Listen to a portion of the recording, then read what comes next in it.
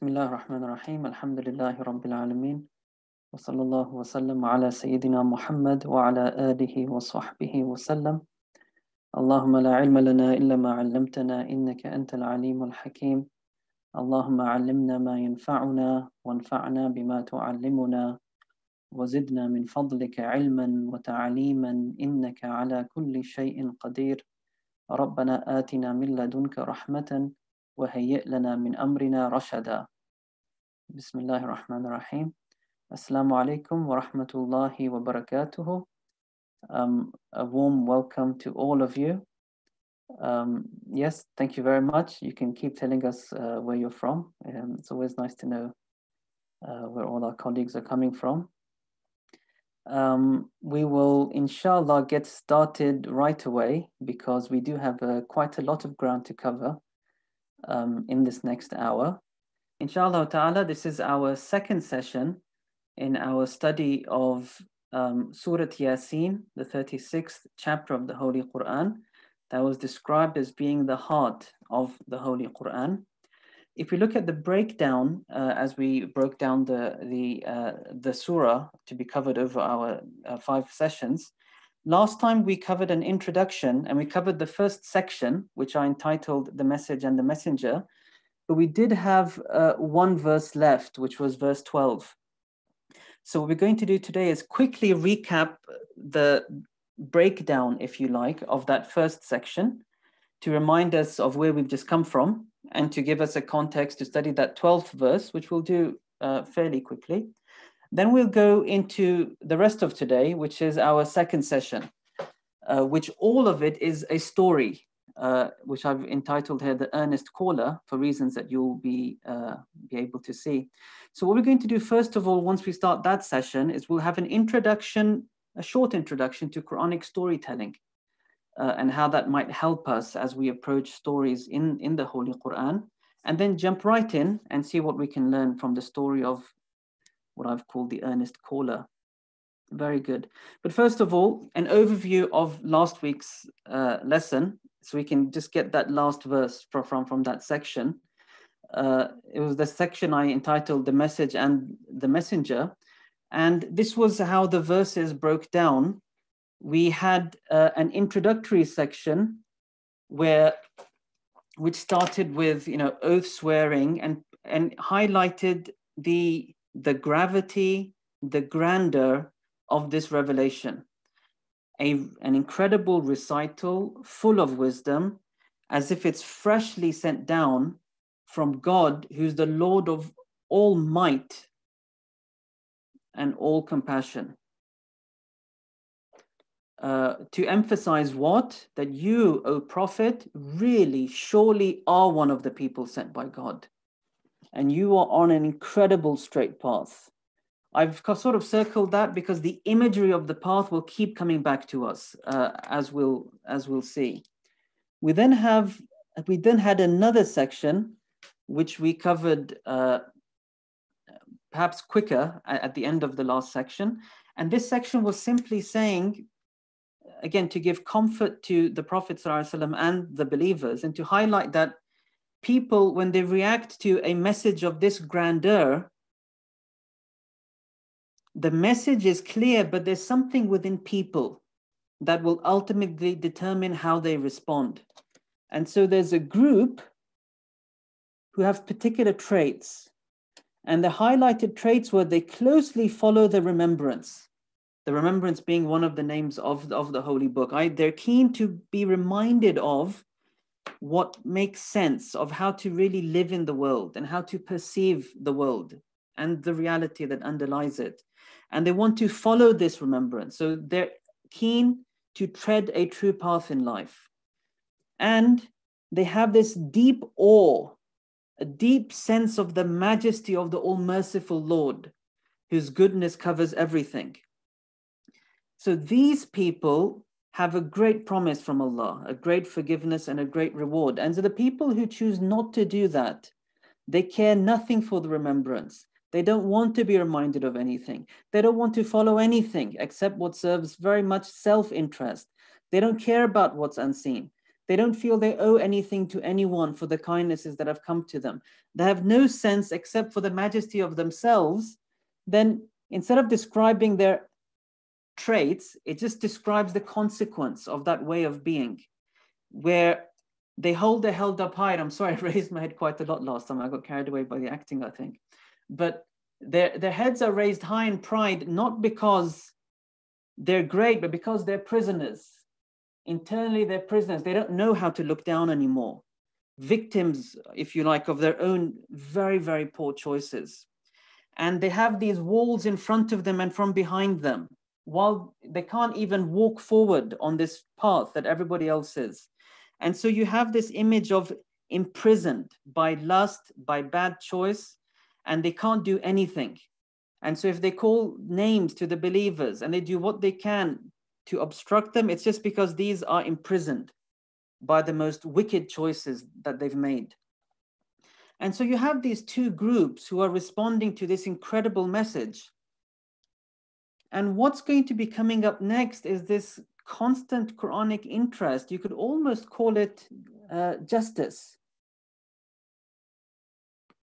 which is the comfort that God gives the believers, that this is the justice will become. If you do what's good and you tread what's right, you will always come on top, because the one who sent down the wise book is the all-wise, and is also the ever-invincible. And so you will have your proper place. You will have your recognition. Your deeds will not go forgotten. And the people who've done what they can, they will have their consequences. And so this message of justice is what leads to this last conclusion, if you like, of that first section, which is that God's final message is, yes, there are these two vivid images of how someone might respond to that messenger, but everything is being written, everything is being recorded, and justice will happen.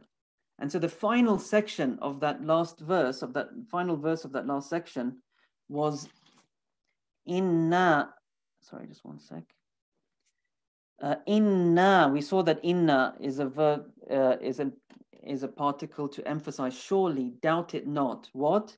We bring life to the dead. And so when God refers to himself as we, it's the we, like we say in English as well, like a royal we. It's a we of majesty, of grandeur, of greatness. And so any act ascribed to the we of God's majesty is a tremendous act. And so we, in our majesty, in our grandeur, in our all-encompassing might, we are the ones who bring the dead back to life. The story will be done with justice. And that's why we inscribe everything. Sorry, one sec. What does it say here? We write down what they forwarded and what they've left behind. And so in this book of justice, where every soul has what it's earned, Allah is saying we are recording everything. We are recording everything. And what is everything? What really matters to you and me is just two things. And again, the imagery, which is going to continue into also today's lesson, is the imagery of that straight path. It's the imagery of walking towards a destination. As we're walking towards God in life, there are some things we send on to him while we're walking, the things we send ahead. In a normal sort of caravan that's traveling, you often send scouts ahead, so they can figure out, where's the next oasis. They can prepare everything. So when the caravan comes, everything is ready for them. So it's normal to send scouts ahead. And what is it that you're sending ahead that's going to wait for you to make sure that when you arrive, it's comfortable, it's good, it's what you wanted it to be? What's waiting there for you at the head? It's what you've sent forward, which is your deeds. And so your actions are all that you will find at the end of this destination. And so that's the imagery of that which they have sent forward, that which ma qaddamu, that which they've sent forward ahead of themselves, their actions while they're alive, it's all recorded. Wa atharahum. And athar, literally, it's your it's your tracks, it's your footsteps. When you're walking on the path, again, the imagery of walking somewhere. this journey of life, as you're walking, there's things you send ahead, but there's also footsteps. What happens to footsteps? The people who are walking behind you will tread along those footsteps. And so there's things we also leave behind which are valuable to us. Scholars say, what is it? It's like knowledge you've taught. You've left this world, but people are still treading in the footsteps of that knowledge. And that's your deed, whose effect is still felt in the earth after you're gone. God is inscribing all of that for you. It will not be forgotten. Or they'll say it might be schools that you established. And so the learning goes on after you, or the mosques, or the wells, or the orchards. Whatever you do which has been left behind, where people are treading in those steps and following you down, all of that is inscribed. All of that is for you. But on the same token, all of that can also be against you. If all you send forward is all that's vile, and all you've left behind is a world that is worse off for the fact that you were in it, it's not for you to say, oh, that's them, it's not me, because they are them, they are they, because you are you. You leave behind your traces for people. And so the idea of the legacy, if good, it will be great, i.e. it's all recorded in your favor. And if bad, it's a great shame, all recorded against you. And the emphasis here is we are recording everything. We in our majesty, we do bring the dead to life. And we are recording what they send forward and the tracks they've left behind them. وَكُلَّ شَيْءٍ, and everything, whatever it might be, everything, أَحْصَيْنَاهُ. He's very literal in the translation. I said last time I use Abri because he's quite literal, so it helps us in our comparison of Arabic to English. The more interpretive translation would have been everything we've encompassed it. Nothing has been missed. In what? Fi imamin mubinin. In a very clear imam. So an imam, you might know, is the imam of a mosque. He's someone we pray behind, we follow in prayer or in ritual. In politics, the imam is the ruler of a land. And so here, what's the reference to? There's no rulers, politics, there's no prayer leaders that we're speaking of. It's a reference to this ultimate register, which is referred to in the hadiths as al-lawh, or even actually within the Qur'an, as al-lawh al-mahfuz, which is literally translated as the preserved tablet. You know, in the desert, you inscribe on a tablet. That's your medium for inscribing something you want to stay fixed, if you like. And so the inscribed tablet is a reference to this register of God's knowledge of everything which is going to be. Everything which will be is written and recorded. It's a manifestation, if you like, in creation of God's knowledge, God's unchanging knowledge, because it's true, it's knowledge. And so the reference here is there's three statements then of the power of God, or the might of God. What are the three statements? First of all, we in our majesty, we do bring people back. Justice will be completed. The wisdom of God's plan will be seen by all. And what is the wisdom tied to? It's the deeds that people have earned. And so we are inscribing everything. And our knowledge is so great that everything has been recorded in this register, in this higher register, that everything in this universe is moving in accordance with, as if that's the Imam and the universe is all following. And so nothing is escaping the invincibility of God, as we saw last time. Nothing is escaping his plan, his knowledge, his record of everything. And so everything has been recorded in that Imam, that the whole universe is following now. The clear register of the unchangeable, the all true knowledge of God. Just a small point in this word ahsa, a little point of Arabic. We'll do a bit of Arabic in and out because we have a lot to cover. It comes from the Arabic word hasa. And I apologize, my Arabic writing is not that clear either, neither is my English. Hasa, which means pebbles. And what would happen is, if the Arabs and most pre-modern peoples actually, if they want to refer to numbers, often they won't be accurate. They say, oh, there were thousands of people, or they might say, oh yeah, 70 years ago something happened, and all they mean is you know, a vague number for a large amount, 70, 40, 1,000. But sometimes they want to count properly. And when they want to count, they'll use some device, like you'll have an abacus. So you might use pebbles. So you want to count carefully, you know, how many camels does the guy have because he wants to record his wealth or pay his tax. So you'll count 1, 2, 3, you reach 10 or you reach 100, you'll place a particular pebble down. You keep writing, reach another 10, another pebble, another 100, another kind of pebble. So the idea of ihsa, which means to number, the idea is you're recording something very carefully and it's quite a large amount. So you're recording all the numbers.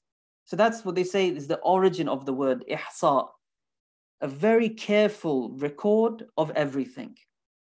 So that's the conclusion of that first section of the message, the messenger, and the human souls that respond to it, and the power and justice of God that will respond to that. And now we enter our next story, our next segment in this surah. You'll see very clearly how it connects directly to the last segment. This is a story. And so a little bit before we get into this story, a little bit about stories within the Holy Qur'an. And I want to point out that my colleague, Dr. Samir Mahmood, he spoke about an hour last Friday about Quranic stories. So I do refer you back to his lesson. All I want to say here briefly is something that was recorded very nicely by Dr. Nuruddin Itar, who is a hadith scholar from Damascus, who has a very beautiful short introduction to the Quranic sciences called Ulum al-Quran. He has a chapter on Quranic stories, and he has some really nice, insightful statements that I think are really useful when looking at stories within the Holy Quran. And what he says in there is that in the early modern period, when European plays were translated into Arabic, and the Arabs developed their own sort of genre of plays and theater, it became quite evident that there was a comparison or similarity between how plays are written and how the Quran tells its stories. How do you write a play? Think of a play right now, compare it to a novel. In a novel, you're very descriptive. You describe what someone is wearing, the size of their nose, the color of their hair. You describe their internal feelings, their thoughts, it's a very descriptive way to tell a story. Whereas a play, the description is left out. If it's going to be acted out, then the actors are going to portray that. But sometimes we read plays like Shakespeare without any actors. How is the playwright expressing such depth of feeling, of emotion? How does he do that if he's not being so descriptive? It's from the dialogues. He said, they said, this character, that character, that character. And the dialogue is constructed in such a way as to portray emotion, anger, fear. The whole host of emotions are all in speech, in the speech acts, if you like, ascribed to each of these actors. And the reader, instead of having the description given to them, the reader is invited into this world. Imagine the scene. Imagine what they're wearing. This is London in the 18th century, or it might be France in the 17th. Imagine the scene. This is in a court. No, this is in the marketplace. Imagine the clothing. Imagine the actors. Imagine the anger as he says this, as he says that. Quranic stories are very, very similar, which is why it's no surprise that the most used verb in the entire Holy Quran is what? It's the verb qala, he said.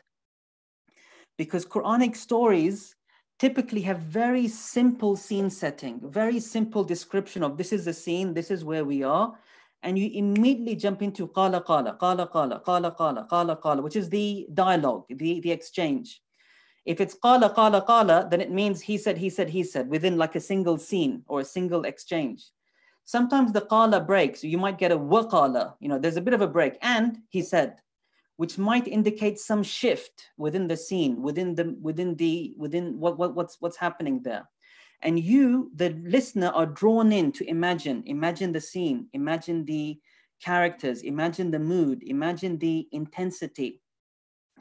It's a very beautiful, visual, speech-centered way of describing a set of events, all based on what? Your power to imagine. It's pulling you in to a scene. And because Quranic stories are not really there to tell you about scenes. It's there always part of a larger message that every chapter is conveying. Every story is told in a particular way to complete the arguments of that particular story, or that particular surah, I should say. Our surah has started with a very clear scene of its own argument. So you're going to see that this story is told, that we're about to come to, in a particular way, only to enhance the arguments of how the surah has started and to feed into how the surah's narrative is going to continue. And so because the focus is on the world of the human, the Qur'an's message is ultimately about us. And it's the complexities within us which are determining how we're going to respond. And so the story is always about people within a setting and how they're responding. And so it's within the speech that we're being drawn into the world of the human, drawn into the world of ourselves. And we're going to see some very great characters and some very poor characters. A simple binary is what these stories often have in dialogue. The very, very good, the Moses and the Pharaoh. And we're being drawn into that. And within that, we're finding the complexities of our own little universes for us to choose and learn, who do we want to be like? What do we want to be? Wow, he's really brave in that place. Wow, how foolish he is. Observing the unfolding of this theater, if you like, in front of us. We also are drawn to imagine the scenes. In a normal playwright, he will say scene 1, scene 2, now we're here, now we're in the palace. The Quran often gives you very subtle hints of a shift in scene. Curtains have closed and curtains have opened, and something has shifted. And so all of that is what you're drawn in to imagine, to picture, to move with the story. How much of the Quran is stories? Quite a large amount. They say if you bring all the stories together into one place, it's about, I don't recall exactly, it's approximately 8 to 9 juz or ajza of the Holy Quran. There's 30 ajza, or you might, in the subcontinent they say sapara. There's 13 of them, 30 in the entire Holy Quran. 8 to 9, almost a third are just stories. Why are stories so central in all traditions? It's because they, like I said, they invite you into their world, they invite you into their scenery, and there's something you can keep revisiting again and again and again, and you learn something from the heroes. You learn something from those moments. As things change in your life, there's things that the stories will speak to you about your own life. And so a lot of the Quran is about these stories, inviting you into the world of these great humans and these very poor humans in comparison. Dr. Nuruddin Itari says one last thing before I look at our story. He says that there's something underlying all of the Quranic stories. So there's a whole layering of lessons to learn, how people are reacting in particular settings, but there's an underlying theme in the majority of these stories. And what's the underlying theme in the majority of these stories is God will come to the aid of the believers. Or in another phrase, كم من فئة قليلة غلبت فئة كثيرة بإذن الله. How frequently, how often has it been that a small group has defeated a very large group by the will of God? In the stories of the prophets, the underlying message always is that the good guys will always win. They will be small, they will be outnumbered, they will be whatever they will be, but the triumph is always with God and his messengers. There's an incredible resilience in these stories of the Holy Quran that they're giving the people of faith. And that's why Dr. Ittar in that chapter, he says that's partly the secret behind Muslim civilization. Because for the last 1400 years, Islamic civilization has been through a lot. There's been Mongols, there have been Crusaders, there's a whole, and obviously the very difficult turmoil of the whole colonial and modern period. There's been so much happening in Islamic history that would really seem, you would have thought, to wipe out everything, wiping out libraries and schools and scholars and so on. But there's this sort of bounce back that always happens in Islamic history. Things get a bit bewildering, and Muslim civilization bounces back stronger than ever, more resilient than ever. And he ties this back to these stories, because Muslim civilization is one that's always reciting the Quran. And the Quran is always saying, you guys can do it. Just stay with God. God is with you. many difficult times have come, and miracles come to the people who are with God. And so the book is always saying, rise up, be strong, I'm with you, you can do it, you'll win. And so here is then a little story. And the story we're looking at now, it is completely devoid of familiar details and characters. There's no Abraham, there's no Moses, there's no Pharaoh.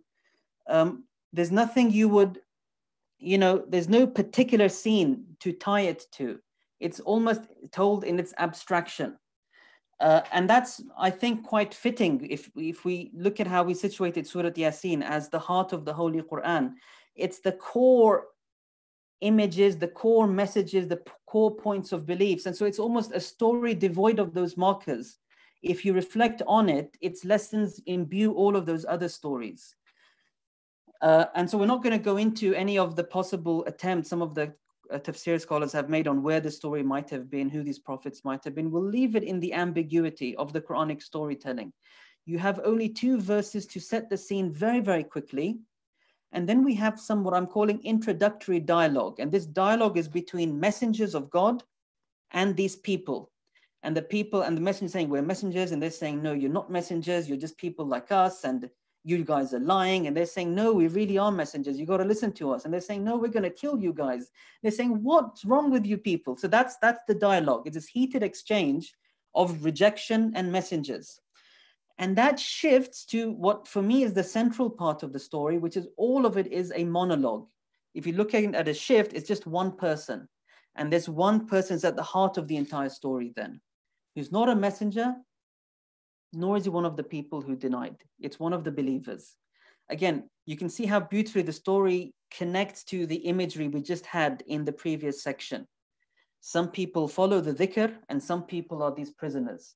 And so this man, who is at the centerpiece of the story, he's at the centerpiece of the Quranic message. This is for you guys. You are the center of humanity's story, the slaves of God. And then very quickly, you have your concluding outcome. The final thing to be told about the outcome of what happened, and then the story will be left. And the surah will move on in its argument. And we'll see a lot of central ideas in this story, within the dialogue, common objections people have about prophets, ways to think about that. What are messengers there to do anyway? What is their essential task? A very beautiful sort of presentation in the monologue of the meaning and the method of giving da'wah. And this final idea that God will avenge his servants. God is with the believers. Their blood is not spilled for free. Their honor is not taken for nothing. If there's a respite, there's a respite, but God is with his people. Okay, so let's look at this story. We'll go. We have quite a few verses to cover. We'll go into some points of Arabic, and we'll, in a bit more detail. And other points, we'll just let the story tell us how it's going to unfold. So it starts off. So it starts off here now by the shift. وَضْرِبْ لَهُمْ مَثَلًا. So darbul mathal. That's what Aubrey very, fairly accurately says. Strike for them a similitude. So this story is being called as a mathal. And the word mathal in Arabic can be used for like a proverb, a proverbial phrase even, or, stitch in time saves nine, stitch in time saves nine, these are proverbs if you like. Or it could be, these commonly told tales. Don't forget, the boy who cried wolf, this is a case of the guy who cried wolf. So it's calling this story a mathal. And that does not mean that it's untrue. None of the commentators took this as just a figurative story. They all took it as a historical event, and many of them tried to tie it down to something historical. But the point is, it's saying this is an amazing story. It deserves to be shared amongst people like a proverb, so that they will share it often and really reflect on what it's saying.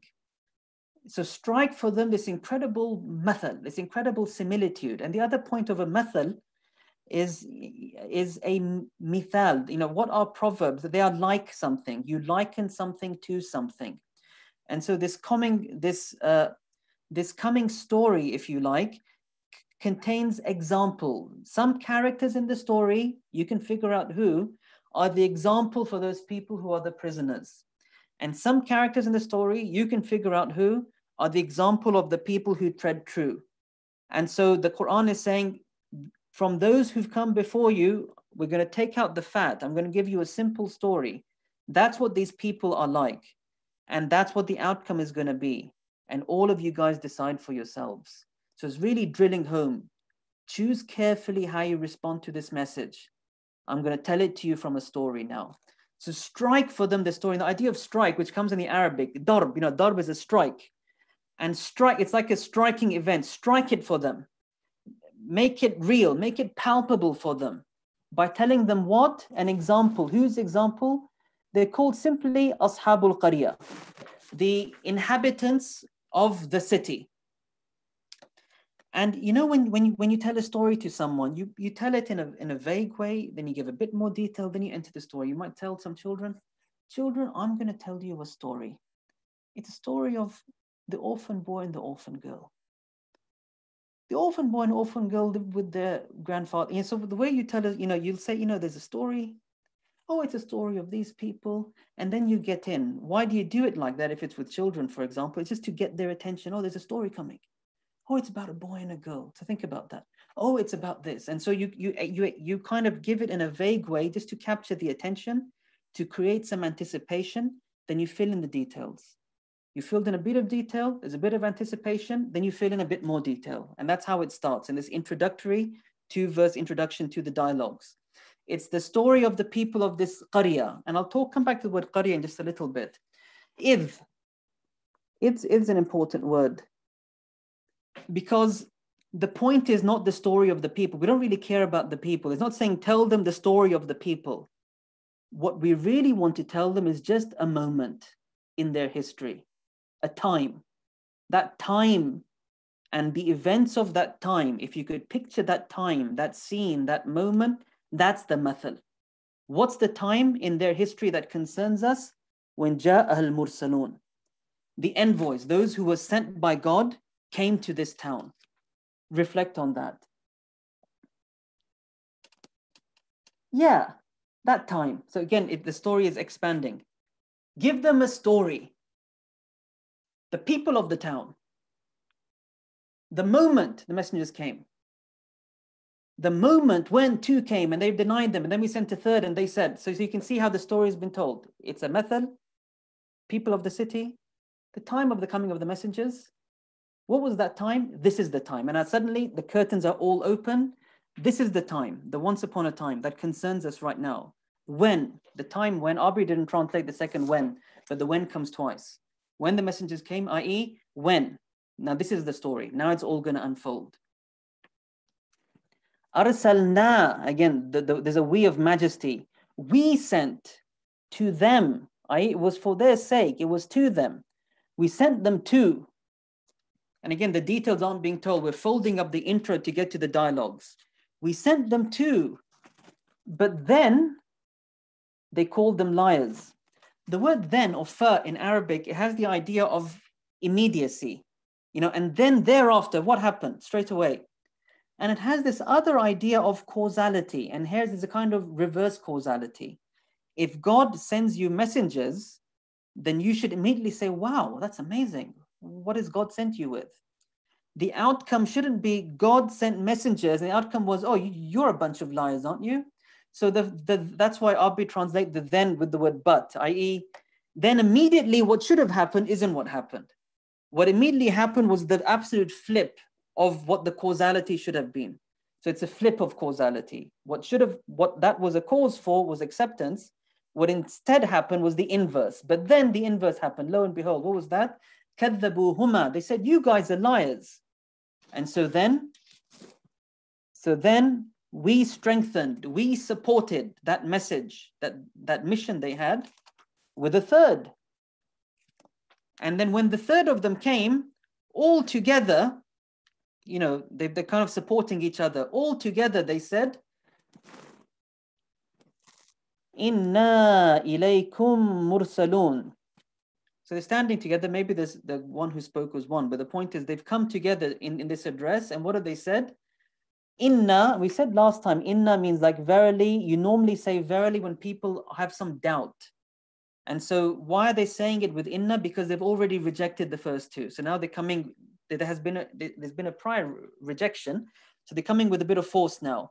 Verily we, doubt it not, have been sent. We are the messengers of God.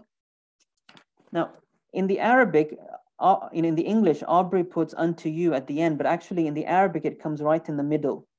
And so it's to emphasize it. Verily we, doubt it not, to you people have been sent. Like we're not, passing by. Our entire mission, God's entire message is specifically for you. Don't pass us over so lightly. Verily we, doubt it not, to you people have been sent. And so that's the beginning of the dialogues. And so how are these people responding? The response dialogue. قالوا, and we don't really care which chief, which individual, because the focus is blurring out these insignificant details and just bringing to the fore these dialogues, these exchanges, these heated exchanges, which are meaningful because they express something of the internal complexity, if you like, of these various characters. So they are responding with three statements. This is like your first block, a second block, and a conclusion. The first block is this classic, if you like, I've called it the classic objection the Quran speaks about, which is what? Ma antum. You people are nothing except bashar, just like us. Bashar means human beings. The word bashara, we said last time, if some of you recall, it actually means skin. And so bashar means, the human being, you're the exact same animal as us. You haven't got fur, you haven't got feathers. You are literally the same creature as us. There's no difference. You're exactly the same animal, the same species. And the All-Merciful has sent nothing down at all. This is your second part now. The All-Merciful has sent nothing.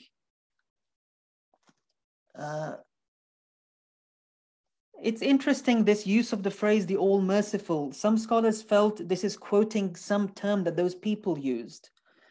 A reference to a higher force, the higher deity, the one who gives all blessings. Because one of the ongoing issues that the Quran speaks of when these people reject the messengers are always these two. Number one, you're not so special. Why have I got to surrender to you? A.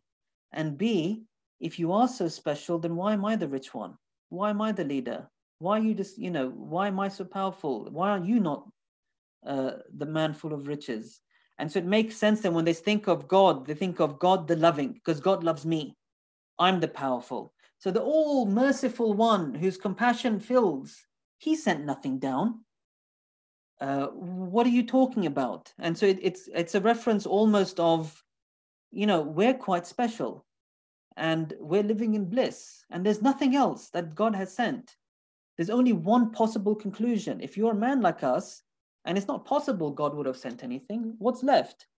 You guys are nothing but liars. And Aubrey is very accurate here because they didn't say you are liars. They used this, a present tense verb. Present tense verb means like he is eating. What does it mean? Every time you look at him, he's putting something in his mouth. It's an ongoing action. It's being renewed in every moment. So what they're saying is, every time you open your mouths, there's a lie coming out. Everything you're saying in every moment, every time you speak about this topic that we don't like, it's nothing but a bunch of lies, one after one. So, quite correct, accurately rendered, you are speaking only lies. So this is a classic objection about the fact that flesh is flesh, we are chosen, God sent nothing, what are you except speaking nonsense? Outright objection. And the response from them is not one of argument in this story, because the focus of this story is we're just paving the way towards this monologue, which is just about to come. And so what the story is folding up is they've made their arguments, they've made their case for God, for what God deserves of worship, what society deserves of fairness and justice. All that's been done. So all that's left is just to emphasize, don't be too hasty. You've got to be careful now. قالوا, so they replied in their response, رَبُّنَا يَعْلَمُ. And they say this is an oath. It's almost like saying, by God, wallahi. Why do you do oath swearing? Because they've rejected. So first you say, I'm a messenger. They say, no, you're not. And they say, inna, no, verily I'm a messenger. They say, no, no. They say, by God, I'm a messenger. So in rhetoric, they say this is the highest way to emphasize if there's been a lot of denial of what you're saying. They've come with the oath now, by God, we are messengers. But the oath has come in the form of not a simple oath swearing by God. It came in the form of a phrase. Our Lord knows. It's an oath by the very knowledge of God. So be careful. God knows this to be true. And who is God? He's our Lord. If we have time today, we'll come back later to speak about the word Rabb, this sort of very nurturing Lord.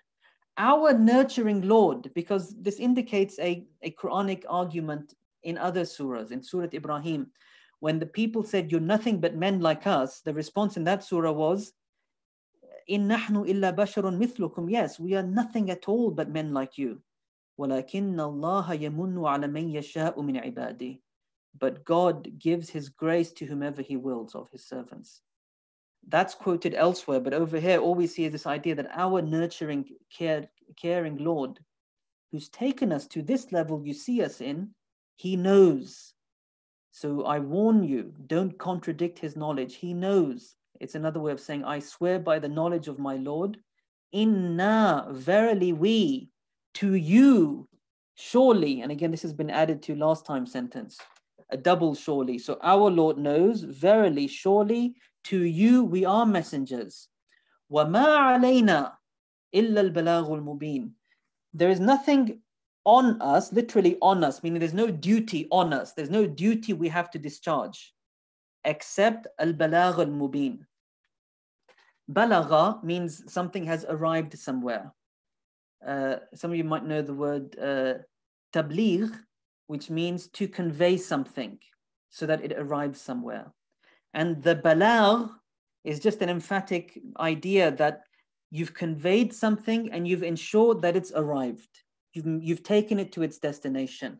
So the messengers, their only job is to ensure the message reaches home. What does that mean? It means they don't simply say, oh, God is one, you have to worship him, and you have to be fair to each other, you have to uphold his justice on earth, where we are off now, because you haven't made sure they understood. So the balagh is to really make sure. We saw last time the Qur'an speaks with different examples, stories, threats, promises. It's saying a whole host of ways to tell you something to make sure the message reaches home. After which, your only thing that would be stopping you is your own complexity, the issues that we've raised last time. So they're saying, we have no job. Don't demand more from us. We're not saying anything more. Don't demand us to show you more than we've shown. We have a job, and our job was to make sure the message reached home. And we have to make sure it does that in an incredibly clear way. Maybe later we'll come back to something about the nuances of the word mubin. It just means incredibly clear. There's no doubt about it. So our task was to make sure the message reached, and it was very, very clear. Nothing ambiguous at all. That's all we've had to do. That's all he's tasked us to do. And don't demand of us any more than that. That's all we're claiming. We're not claiming more than that. So listen carefully, tread carefully, because we're his messengers and we're here for you. And so now they come back with even more pride.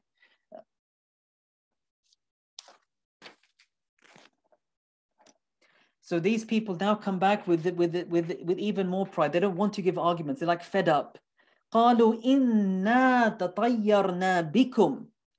We find bad luck. You guys are bad luck for us.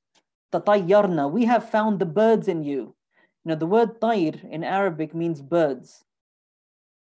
And birds, for people, they say the Arabs would find omen. If the birds fly in from one direction, that's a good sign. If they fly out from another direction, that's seen as being like a bad sign. And so the word of the bird then is used to indicate omens. Inna tatayyarna bikum. We find you guys are really bad luck. You guys are going to bring disaster upon us. what is this a reference to? It could be all sorts. You know, the Mufassirin say this is the habit of such, you know, forsaken people, that whatever gives them more of what they want, they consider it good luck. Oh, it was good luck today. You know, we were lucky. We robbed the bank and we killed the guard and no one caught us. And they consider this great luck, not because it's brought any good for themselves, but because what suited them is what came to them. And they consider everything that doesn't suit them to be bad luck. And so the prophets aren't coming to suit them. They're saying, you guys got to change your ways. You guys got to get a bit humble. You have to think carefully about God, about people, about worship, about what you're doing in this life. Your actions have consequence. None of this is suiting to what these people want. So it's all bad luck. All of it is bad luck. And the other angle is because because people are always entrenched. They have their hierarchies, they have their temples, they have their omens, and they have the order of business, the powerful and the weak. And that's the way it runs. And the messengers come to challenge a particular status quo always. And so they have this idea, this is weird, this is different, must be bad luck. You guys are going to cause ruin to us. So we find bad luck in you guys. And so all they have is this threat. The lamb indicates an implied oath. We swear, if you don't stop, they didn't even say stop, you know, this message or stop this, you guys better stop, completely stop. We swear, if you don't stop, what's going to happen? لَنَرْجُمَنَّكُمْ. We will pelt you. وَلَيَمَسَّنَّكُمْ مِنَّا عَذَابٌ أَلِيمٌ. And we swear that a very painful punishment from us, the mighty, is going to touch you. So that they think so much of them. So using all the might they can muster, say, what on earth do you think you three people are? This is our town. We are the mighty. And if you don't stop this very second, we will pelt you. And our punishment is so severe, if it even touches you, you will realize that you're in the wrong. And it's a very painful thing indeed, a torment of such pain from us. You will be wishing for death. So just watch out, shut up now, stop it now. Enough of this bad luck. And then they come back, the final sort of exchange in the dialogue. قالوا طائركم معكم. And so they've come back also with stern words to suit that stern setting. طائركم معكم. Literally, your bird is with you. This omen you're looking for, you are your omen. You are your own omen. If bad luck comes to you after we're through, it's because of what you did. Every man carries his luck with him. Your actions, the way you are, the way you conduct yourselves, the way you are with God, the way you are with people, that's your omen. If good, then good, and if bad, then bad. Foolish you are to blame that on us. طَائِرُكُمْ مَعَكُمْ. Your omen is with you. أَإِن ذُكِّرْتُمْ. That's a statement of almost like disgust. This is a condition without a response. This is a question, you know, of, you can say, disgust. And it's just a condition. And again, Aubrey is very literal. He doesn't try to fill it in for you. He just says, if you are reminded, and that's it. The question stops there. Is it that our reminding you, that's it, it's just dhikr. Remember this phrase that came last time, it's just dhikr. Reminding you of something. If you were to be still, if you were to be silent, if you were to forget all this heat and just listen to what we're saying, you'd find it familiar. You'd find it sensible. You'll find it tranquil. It's just a dhikr. And is it that we've given you a dhikr that you are now threatening to kill the messengers of God?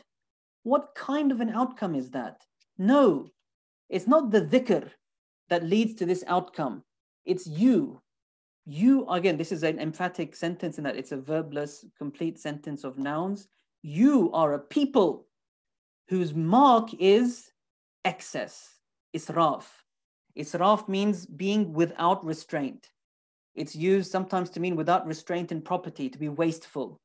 And it means any kind of way of being excessive without any restraint at all. How did the surah start last time? It was Hakim. Hakim, we said, was all about restraint. Wisdom is about restraining so that everything stays in its place. Nothing goes outside of its place, which is called transgression. And you are a people, nothing is in its place. You have nothing of wisdom. You have nothing of restraint. Look at you, the messengers of God who've come to you. You should have sought blessing in them. Instead, you find nothing but curses from them, and you wanted to kill them.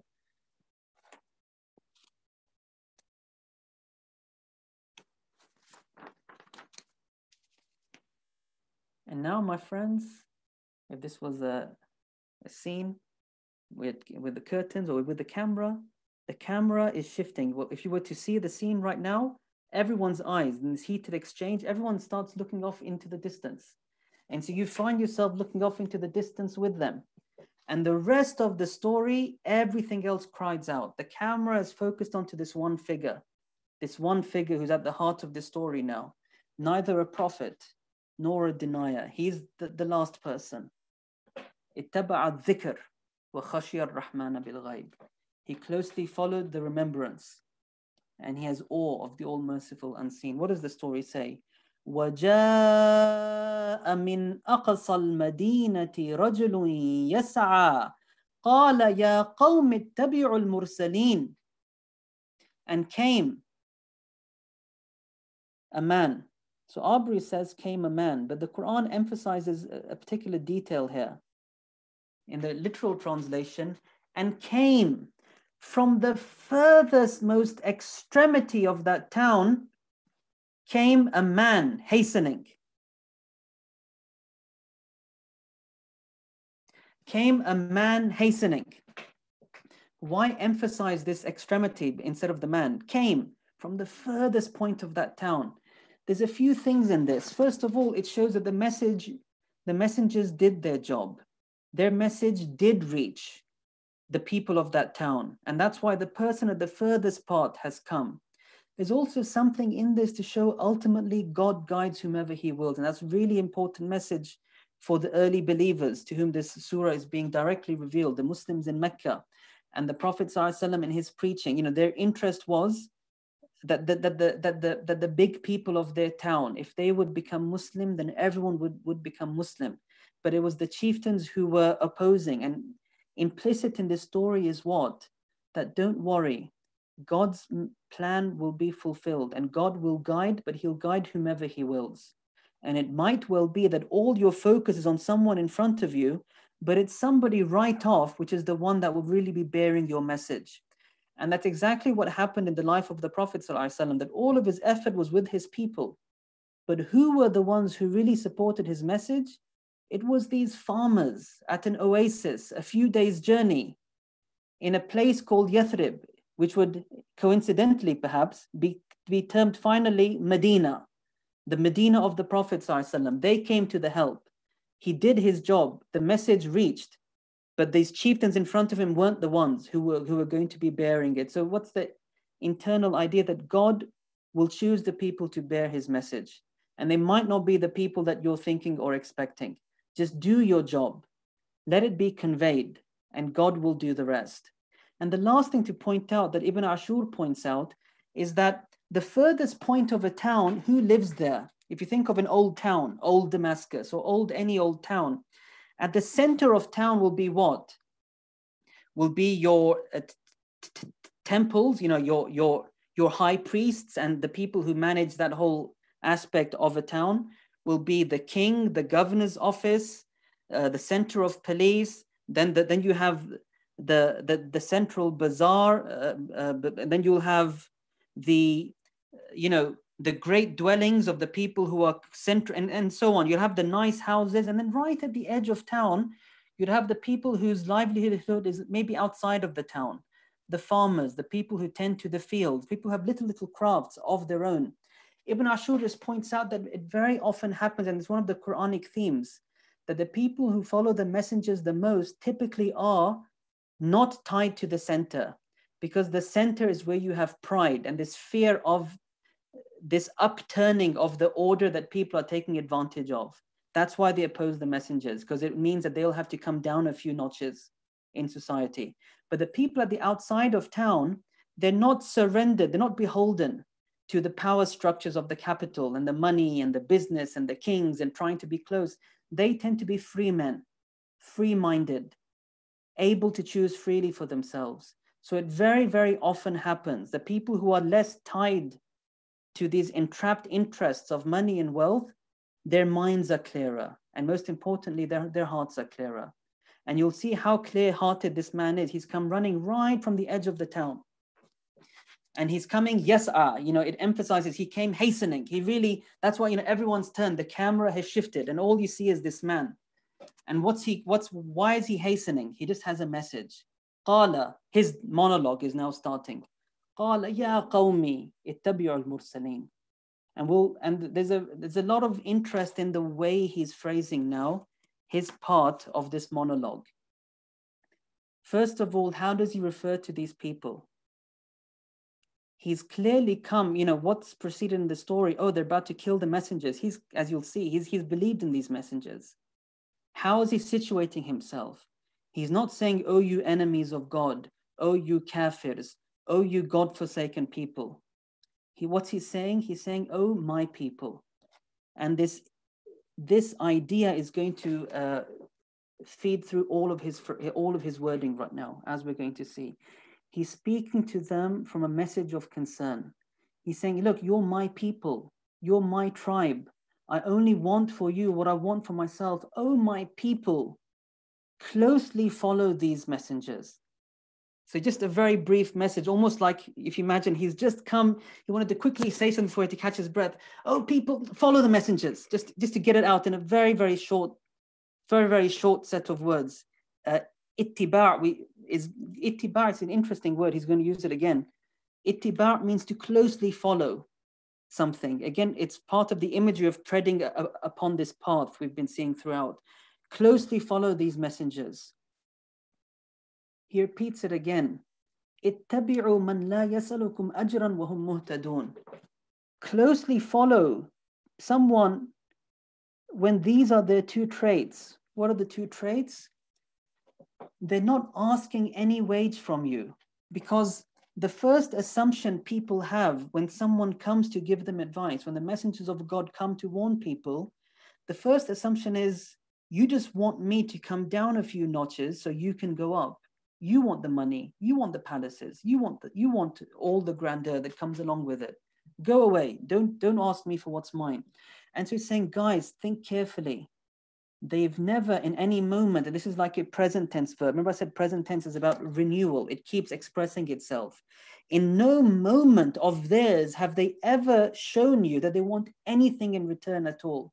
Ajran ma, any wage at all, anything in return. Look carefully. They've never in any moment sought anything for themselves. So leave that accusation aside and look at who they actually are. Hum muhtadun. This is now a noun sentence. No verbs. It's to show that they're firmly entrenched.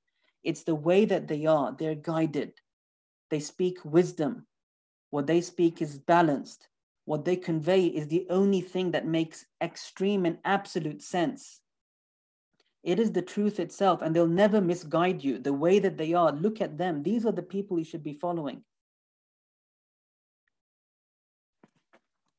And now is an interesting shift. What's the shift? It's like he's speaking about himself. Now he's going to make arguments about God. So the first impulse was to come to the aid of the messengers, because these were the people who were being threatened. So the first impulse is, guys, please listen to these people. They don't want anything from you.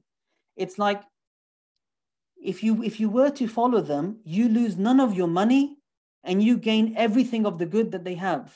Why would you not want to listen to these people? So the first thing is just listen. There's no reason you have to not listen to them. Now he's going to make some arguments, and the arguments are about the core message of what these messengers have brought, which is what? To believe truly in the one God. So he wants to convey something in this short moment he has when the whole town is clearly set, the main people in town are in that square perhaps, and he's come and he's got that moment with them. He's got that attention. He wants to convey something. And so he he could have said, what's wrong with you people that you don't worship the one who created you? But the problem is when you direct an accusation to someone, the immediate response is, why are you talking about me? I'm perfect. Shut up. What right do you have to tell me something? And so instead he talks about himself. So no one can take it as an accusation of them and so no one will quickly feel the need to reject what he's saying. And so he's saying, وَمَالِي, what is with me that I should not worship the one who originated me? You can't argue with that because he's talking about himself. It's not an accusation. It's not an attack. It's a very gentle way to say, listen, I've chosen this for myself. What is with me if I should not lower myself to the one who's originated me? Ibadah we translate it as worship. They say in Arabic, it literally means, if you have the desert and then you have a path on which people have trodden on, or their land cruisers nowadays have trodden on, what you'll see is it's become down patted. It's become like a road in the desert. You can see, oh, that's where all the cars go. They don't go anywhere else. You've kind of formed a road. So they call this a tariq mu'abbad. It's the path on which the feet have trodden. And so it's become compressed. And so ibadah is about being low trodden, being lowly, being, if you like, abased. And so in the Fatiha, we recite, Iyaka na'budu, which literally means, to you alone do we completely abase ourselves. Only you are the only one who deserves we should negate ourselves in front of. Only you, none but you. None deserves this level of the extreme negation of everything we have, every sense of worth that we could possibly imagine for ourselves, except you. So he says, what's wrong with me? I'm thinking, what's wrong with me if I shouldn't direct my being, my energy, everything I've got to adore and to glorify and to worship who? The one who, he's going to refer to God with 3 different titles, each having a bit of an argument within them. The one who fatarani. Fatara literally in Arabic means to split open something. And so they use this to mean to originate. I was nothing and lo and behold, there I was. Doesn't it make sense? The one who's brought me out from nothing deserves that I should utterly direct myself to him. But the goal of the argument really was the people in front of him. And that's why he hints at that by saying, and you guys are going back to him. What's wrong with me that I shouldn't surrender to the one who created me and be grateful? And you are going back to him. So think about consequences here, guys. أَأَتَّخِذُ. Okay, now we've got to keep track of iftar times here. I do apologize. Where are we? Where's the iftar time gone? Okay, so this might be cutting this one tight. You might have to do one of those, date and water kind of iftars, and maybe not the samosa daybare kind of iftars. Maybe we'll have to see. If you can kindly give me another, let's try to see what we can get to in 10 minutes. Do share the questions. Inshallah, I do say we'll try and come to them, but let's try and finish this account. Again, it's a question to himself, showing almost like, why would I do that? Again, no one can challenge him. He's speaking to the crowd through himself. أَأَتَّخِذُ, shall I take from other than him gods? And there's a sort of argument in that, because what's the argument? Is God the one that you take for yourself? Is it an act of you that makes someone God? Or is it God? Is God God? Is it a statement of reality? He says, should I just take things for myself and call them gods when the all-merciful one, the one who's truly giving everything that's here, if he wishes to harm me, then this thing that I've taken, how is it going to help me? Because clearly the one who, first of all, originates from nothing, that's the first statement of who should be the one you worship, lower yourself before completely. And secondly, the one who everything is his gift. Everything is his gift. If that one wants to harm me, then these things I've taken for myself, they can't avail me anything. Or in the Arabic, they can't do any intercession. They have no prestige. Are they really going to stop him? The thing that I've chosen to take? Are they going to rescue me when the one who everything is his gift wishes not to give me that gift? I mean, I'd be a fool. So that's he says, Inni idhal lafi dalalim mubin. Then he answers his own question. No, guys, so imagine they're just watching him almost talk to himself. Would I do that? Come on, I can't do that. Because inni, verily, doubt it not. In that case, surely I am inside, I'm completely lost. In what? In error. Dalal is another one of those traveling words, because dalal means to be lost. You know, if you're traveling somewhere and you just get lost, you don't know where you are. So it's another one of those imagery of traveling true to God, or getting lost and not knowing where you are anymore. So if I were to do that foolish thing, I would be drowning inside an incredible error. This is indefinite. Remember I said last time, indefinite is for magnitude here. Mubin, so clear. Like, I'm a fool, guys. I'd be a fool if I did that. So what's the conclusion? There's only one conclusion to these arguments. Inni amantu bi rabbikum fasma'un. Verily, I doubt it not. There's only one conclusion I can make to what I've just said. I have believed in your Lord. This is the third reference to Allah. The first was the one who created us from nothing.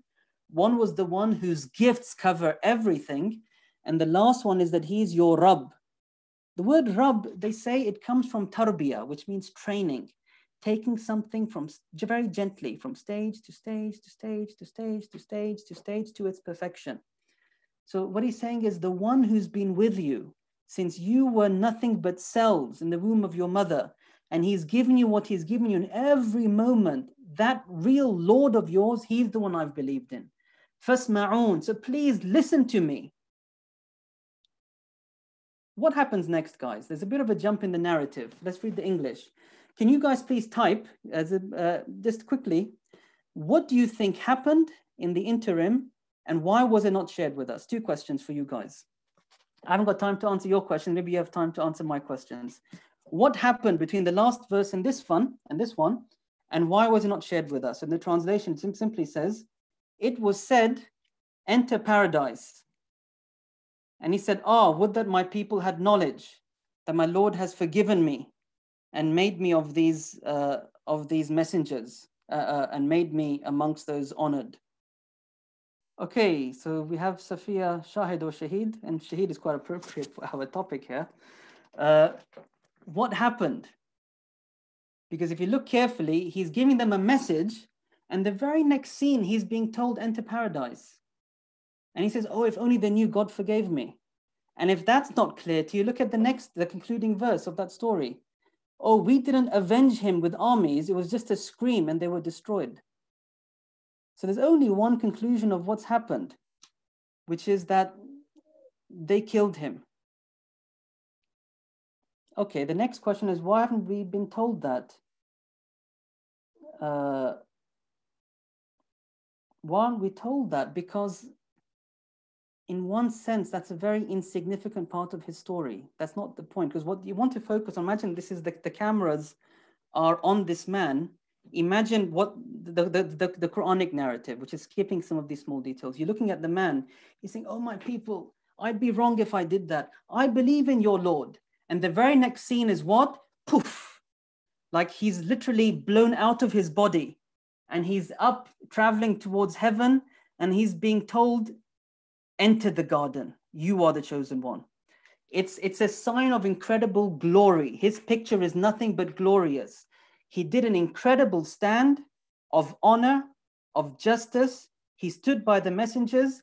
And all you need to know next is poof, he kind of broke out of his body and his soul was there and he won. That's it, he's won. And so the killing is an insignificant detail in his story. And it's an insignificant detail in the story of these messengers and the story of those who are with them. God will avenge you. Do the honorable stand, because what really matters is the final standing. And the final standing is what matters. And this guy won. He was one step to heaven. And that's what concerns us.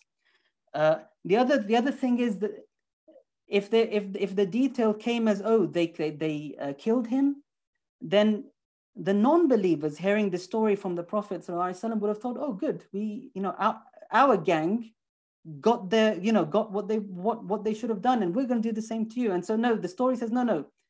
What concerns you is not that. What concerns the baddies is this. what they got. So the story is focusing what each person needs to know. The believer sharing the story is he did the good stand. And that's why as soon as he went through, he just heard that voice, enter the garden. And all he wanted to say was, oh, if only my people knew. Of what? That incredible forgiveness of my Lord, and that he's really made me truly honored.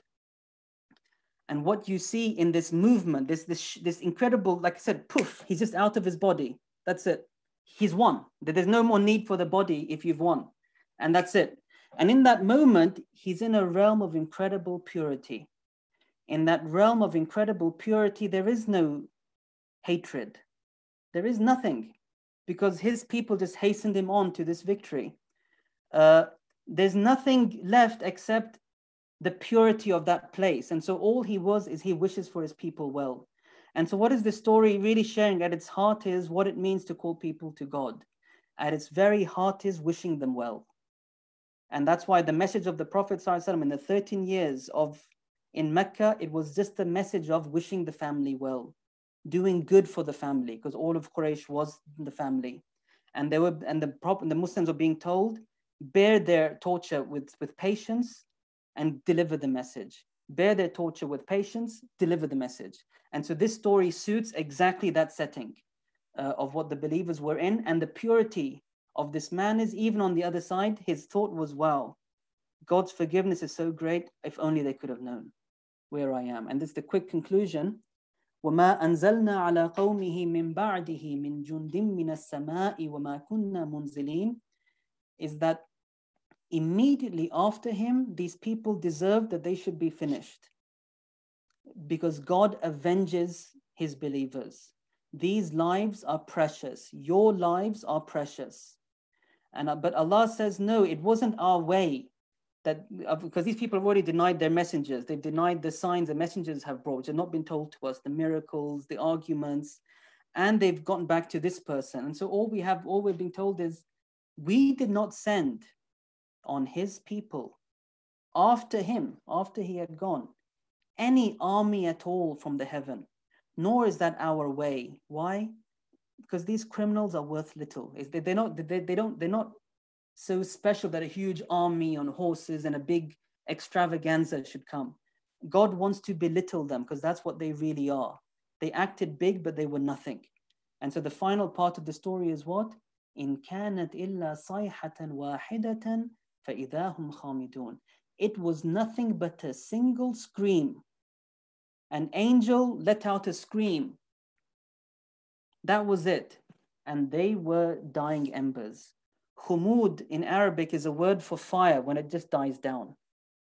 The fire comes down and all you have are the embers and the ashes. So it's almost like a metaphoric idea. They were lively with their fire. It was just a scream. And what was left? The fires died down. And they were done. And the messengers were avenged. And the believer was avenged. And he won. And they lost. And so you can see how it's an incredible story, despite the fact there's no details of the place, the characters, about common themes of objections, common answers.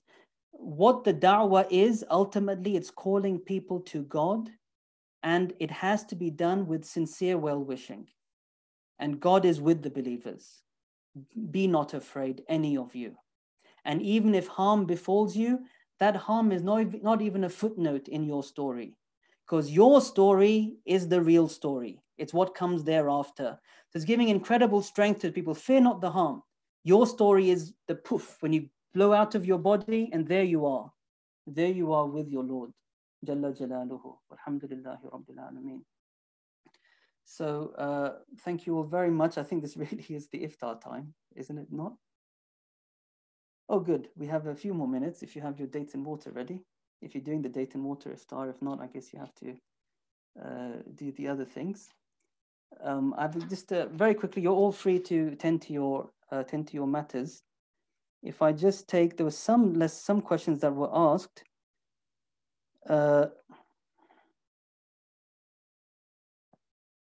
There's a question on how much do you focus on building a legacy and how much do you focus on sending things forward? In truth, all of that is what we send forward, because ultimately what we've been told is, what does it mean to follow the messengers? What does it mean to follow the story of this one man as well? Is that following the message of God, part of that is wishing well for people. And so necessarily a part of that is devotion to God, and a part of that is doing something for people. What you do in devotion to God is what you send forward. And what you do in goodness to people, that's what gets left behind. Because any impact you have on a person will reach a person, will reach a person. And the more manifest of these things, the teaching, the colleges, the mosques, the orchards, the very great things, they're just trying to be more and more permanent in all of that. So it's not about one or the other. It's about trying to follow the message as best as we can, which will direct us always to both.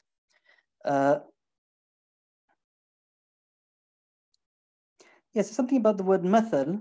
Would it be correct to say similitude in this context means to show an example, a sort of consequence of one's actions? Yes, because this story, all of it, it's proverbial, it's great, recount it often, learn from it frequently.